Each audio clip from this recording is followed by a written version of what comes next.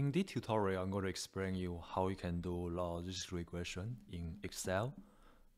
As we know that Excel has an add-in called data analysis, but when you go through these all options here, you could not find the logistic regression option. So that means that we need to use some third-party add-ins to do the analysis. In order to do that, the first option I'm going to show you is using the called XLMiner. So I'm going to post this file that have all the link and the stats, so you can read through that if you want. One thing I want to mention is that I do not own either of the add-ins, so please review all the related website and information before deciding to using either of them. So the first one is called XLMiner. In order to do that, so you go to Excel, you can go to the file and then click the get add-in. In the pop-up window, you can type the XLMiner and click search and then hit the, so this is the one we're going to use, and hit the add. And then click the I agree and then click continue. And then there's Windows pop up the right hand side, and then you click the logic regression, and then the Y range is this is the dependent variable, yes, and the X, we have two X variable here, and the label click, it means that the first row is the variable name, and then the output range, you can select any cell here, so the output will appear in this area, so click OK, and this is the output. So it has a p-value, so it also have the estimated regression coefficient. So I think this is for the first add-in. So this add-in, it seems that it can be used in both the PC and Mac. It can also be used in the Google Suite. Another add-in called RegressIt, and it seems that this can be only used in Windows only. This the first step is to download it. So it seems that this is not in the you cannot really search directly in the add-in. You need to download it.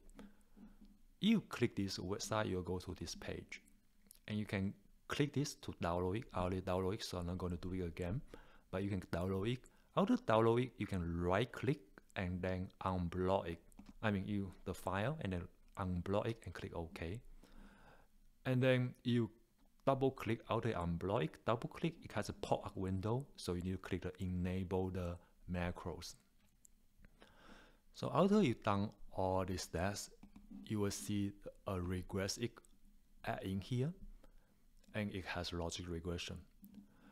And so one thing though, before click this, you need to select the data. It seems that otherwise there will be error here. So that's the way I do that. Maybe you have other way to do that, but that's the way I do that. So select all the data and then create names, and then okay, sometimes it doesn't check, but you can check the top row, so it means that the first row is the variable name. So click OK and then click the logic regression. Okay, so here's dependent variable. You need to tell them which variable is the dependent variable, which is here for this case. Purchase is the dependent variable, and age and gender is the independent variable. After doing this, I think that's it. We just need to say click run. The result will appear in other pages. So here, as you can see, that the p-value for the age 0.039, and here the first add-in we used is also 0.0386, so raw is 0.039, so they're the same.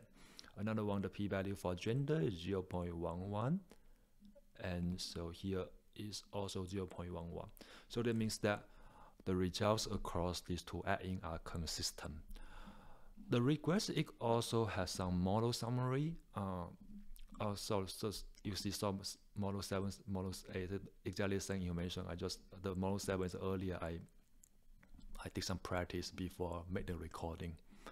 So as you can see that. So the model stable model are exactly the same. So every time you run it, it will appear as a model here. So I think that's it.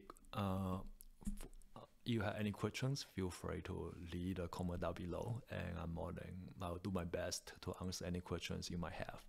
Okay, thank you for watching.